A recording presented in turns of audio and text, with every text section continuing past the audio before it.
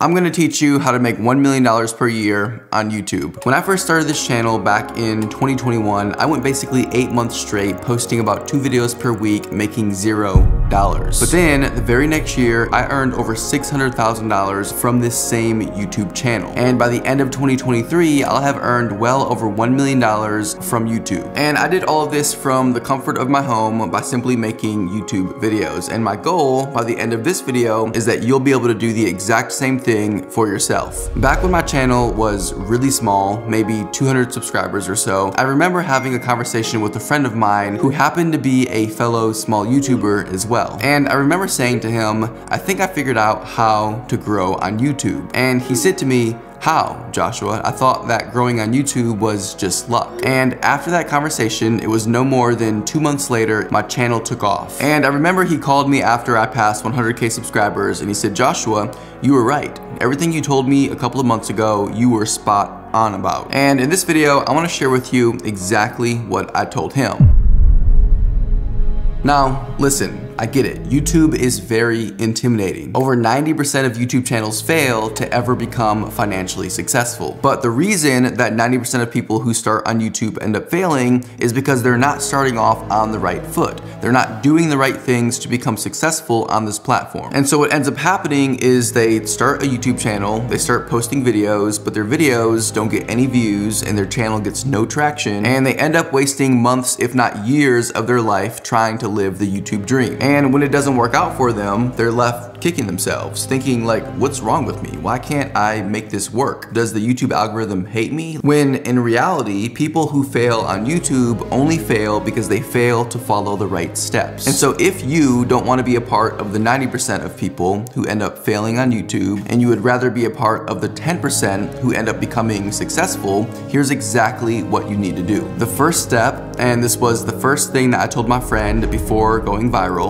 was you need to learn how the YouTube game works. Let's say, for example, that you sat down at a table with your friends or family and they said to you, "Hey, let's play poker." The problem though is that you have no idea how to play poker. And so you start playing this card game and you end up losing the game. Well, no surprise, right? Like, you don't know how to play the game, and so you end up losing the game, right? Because the people that you're playing against do know how to play the game, and they're gonna beat you every single time. If you don't understand how the YouTube game works, you will lose the game. Because once again, there are people who do know how the game is played, and they will gladly take your views, take your subscribers, and take your sponsorship deals. And so the question becomes, how does the YouTube game work? Well, it's actually very simple. YouTube is a for-profit business, meaning they are very interested in making a profit. How exactly do they make a profit? Through advertising. And the advertising is done on top of the user-generated content that's uploaded to the website. And so the content that the individual creators are making is what drives YouTube. And so YouTube wants the creator to excel as much as possible, because when the creator excels, YouTube also excels, right? And so there's kind of this mutual interest between YouTube and the creator. But keep in mind, YouTube is still a business. And in the grand scheme of things, YouTube is in the business of attention. And so YouTube wants people to stay on the platform for as long as humanly possible, right? Because the longer people are on the website, the more videos they watch, the more ads they watch, the more money YouTube makes. And so here we are at the crossroad. YouTube highly values the creator because without the creator, YouTube wouldn't exist. But YouTube also highly values the viewer because without the viewer, there would be no advertisers, which means there would be no money, and therefore the platform wouldn't exist. And so the YouTube game looks exactly like this. YouTube wants to satisfy the viewer when they visit the website, and the viewer is satisfied when they're watching videos that meet their interest and keep them engaged. And so this means that YouTube wants to very carefully serve specific content to the viewer that they think the viewer will enjoy. And so if you, as the creator, can make content that the viewer will enjoy, then you are aligning with YouTube's business goals. As a result of this, YouTube will push your content far and wide, and you'll end up getting more views, more subscribers, and making more money than you ever dreamed was even possible. But if you're not making content that viewers enjoy watching, then you are not aligning with YouTube's business goals. As a result of that, YouTube will not push your content and your channel will never grow. And so to summarize everything that we just said here about the YouTube game, here are the official YouTube game rules. Rule number 1, make content content that the viewers will click on and enjoy watching. Rule number 2, follow rule number 1. And finally, rule number 3 is to refer to rule number 2. At the end of the day, if you fail on YouTube, it is not a YouTube problem, it is a you problem. And so now that you understand how the YouTube game actually works, let's talk about how you can actually start playing the game for yourself. Now, on a very basic level, when it comes to your content, YouTube only really cares about 3 things: people clicking on your content, people watching your content, and people being satisfied with your content. And we'll start first with people clicking on your content. In order to get people to click on your content, you need to have the right title, thumbnail, and topic. We call this the 3 T's. And each of these T's are extremely important for getting people to click on your videos. And we talk in great detail about each of these things in the Pro YouTuber course, which I'll link down below in the description, but let's briefly go over each of these things now. So of all 3 of the T's, I believe that the topic is the most important element, because I've seen videos that have incredible titles and thumbnails, but the topic of the video is too obscure, and so no one actually clicks on the video. On the contrary, I've seen videos that have horrific titles and thumbnails, but the topic is something that piques people's interest, and so the video ends up getting a ton of views. And so by far, the topic is the most important element of the 3 T's. But you still obviously want to have good titles and thumbnails because you want to try and capture as many clicks as possible. And so let's talk about this, and we'll start first with titles. What makes a good title? Well, first, your title needs to actually be accurate and descriptive. In other words, the title of your video should accurately reflect what your video's content is actually about. At the same time though, you want to make sure that your titles are both attention-grabbing and intriguing. For example, let's play a game here, okay? Is somebody more likely to click on this title, Investing Basics 101 with graphs and charts, or this title, Investing for Beginners, How to Retire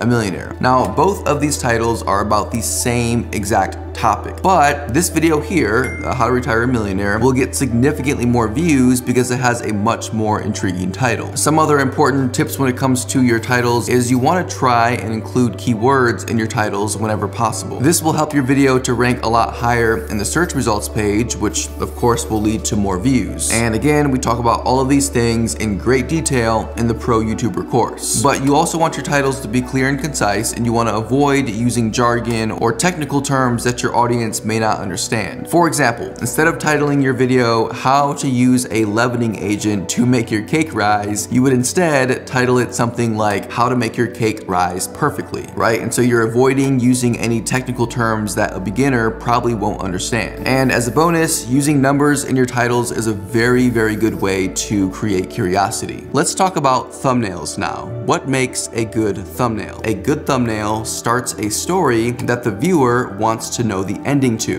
What exactly does this mean? Well, if we were to put 2 different thumbnails on the screen, which one of these would you be more likely to click on? Well, chances are, if you're being honest, you said this one. Why? Well, because this thumbnail is creating curiosity, and combined with the title, this thumbnail is telling a story, and it makes sense given the view difference between these 2 videos. You see, people really only click on thumbnails that make them emotionally triggered, right? Perhaps it's making them angry, or fearful, scared, or it's making them feel hopeful, right? Whatever the case, as a general rule of thumb, if your thumbnail is not emotionally triggering somebody, chances are it's not a good thumbnail. Now, on a much more practical level, here are some really important tips for creating good thumbnails. First, you want to make sure that you're always using high quality images. This is probably pretty obvious. Using contrasting colors is also extremely helpful because it helps your thumbnail to stand out from the sea of thumbnails that exist on YouTube. And here's an example of that. These are both the same exact thumbnail, but watch what happens when we give this one some contrasting colors. Almost immediately, this thumbnail stands out, and it's because of the contrasting colors.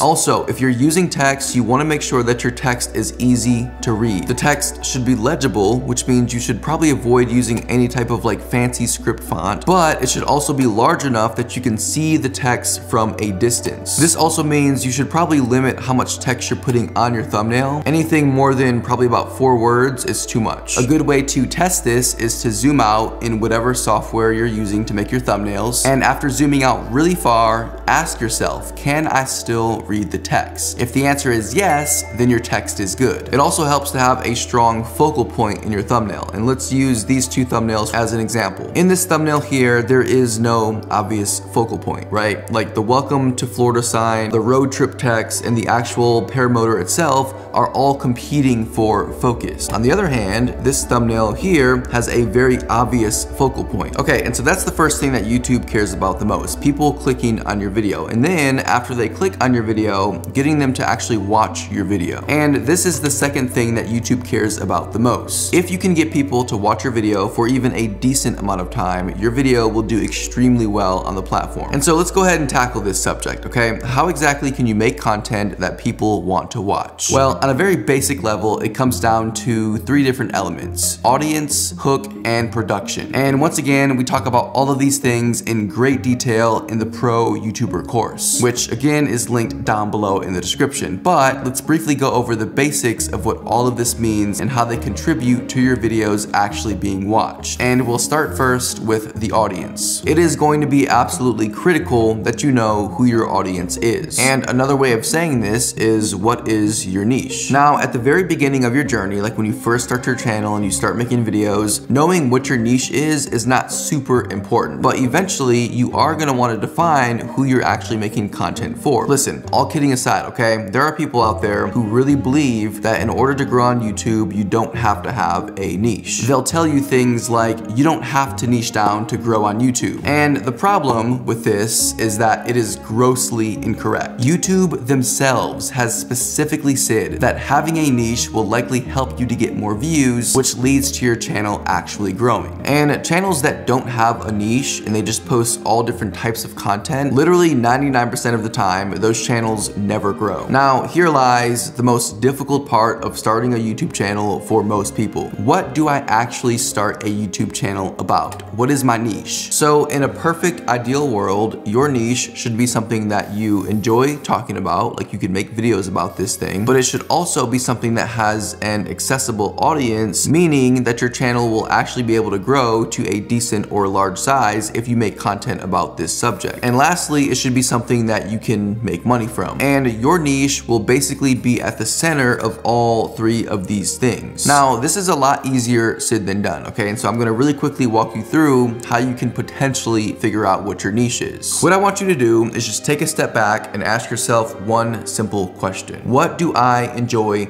talking about? In other words, what could I talk about for hours completely free? If you could talk about video games for hours, so be it. If you could talk about the latest celebrity gossip for hours, great. The point here is just to try and identify what piques your interest, right? And it could be multiple things. I want you to write as many things down on a piece of paper, because then we can take all of these things and we can start exploring what we can turn into a real YouTube niche. And if you can't answer that question by yourself, like what do I enjoy talking about, perhaps try asking a friend or like a family member or somebody who just knows you relatively well, and I want you to ask them, hey, what things do I talk about all the time when we're together? But above all, just remember that finding your niche can take time. And so don't be discouraged if you can't figure out what it is right away. Now, after the audience, your video hooks are the next most important thing to focus on if you want people to watch your videos. So what exactly are video hooks? The video hook is the very beginning of the video. Typically, it's the first 3 to 10 seconds of the video where you say something that captures the viewer's interest. And the reason the video hook is so important, and this is something that I don't hear basically anybody talking about on YouTube, but the reason the video hook is so important is because if you can't hook somebody to watch the first 5 to 10 seconds of your video,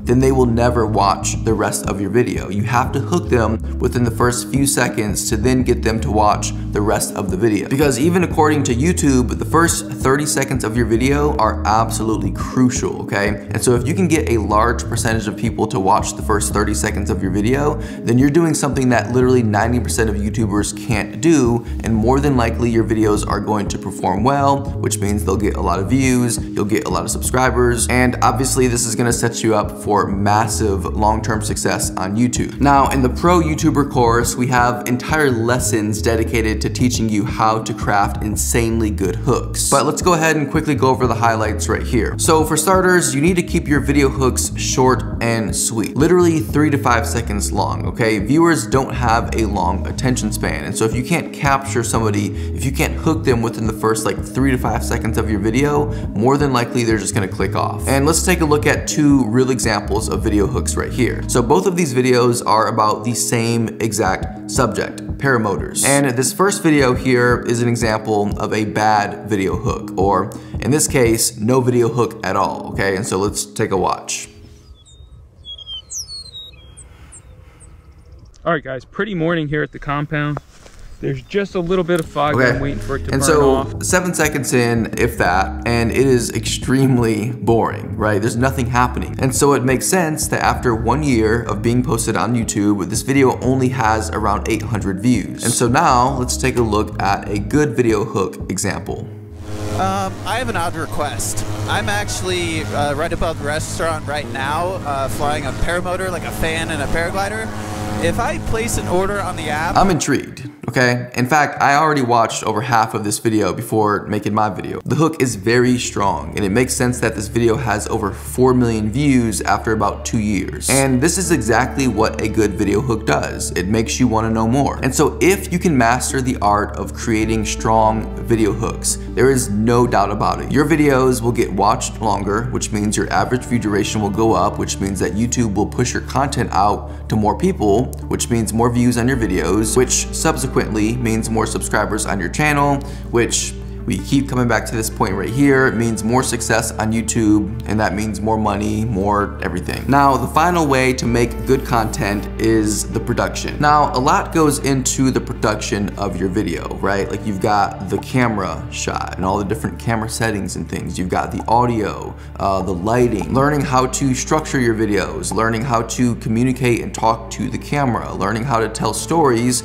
to help keep your audience as engaged as possible. And then there's the actual scripting of your video, or outlining, and all the stuff that goes into that, like the idea generation or the actual research that goes into scripting a video. I mean, there is so much that goes into making one single YouTube video, but here's what I want you to do, okay? I want you just to move all that stuff aside. It is very important. All that stuff is important, and it does matter over time. When you're first getting started, there is no reason to try and focus all of your energy on all of these things at once. Instead, I want you to do exactly what I did when I first started making videos on this YouTube channel. I told myself, all I need to do is focus on getting 1% better with every video that I make. My first video ever, second video, third video, fourth video, they're all gonna be pretty bad at the beginning, but that doesn't matter because I'm just focusing on making my videos 1% better every video. And here's what that looks like in practice, okay? The first thing I want you to do is identify creators that you look up to. People who, when you watch their video, you say to yourself, wow, I want my videos to look like that one day. For me, Peter McKinnon was a big inspiration, specifically because his camera shots were so beautiful. And I so badly wanted my camera shots to look as good as his. And so what you would do is just try to identify different things that you like about different creators, right? For one person, it might just be the way their camera shot looks. For somebody else, it might be their editing. Or I like the way this person uses storytelling to help push their videos forward, right? Whatever it is, you would just identify all these different things about different creators and write that stuff down. Because now you actually have something to aim at. And so for me specifically, what I would do is before I sat down to start recording a video, I would look at a Peter McKinnon video, for example, and I would say to myself, how can I get my camera shot to look a little bit more like Peter's camera shot? And then I would spend 15 to 20 minutes, adjusting my camera shot to try and make it look like Peter's. And with every video that I made, I did this. I just focused on one area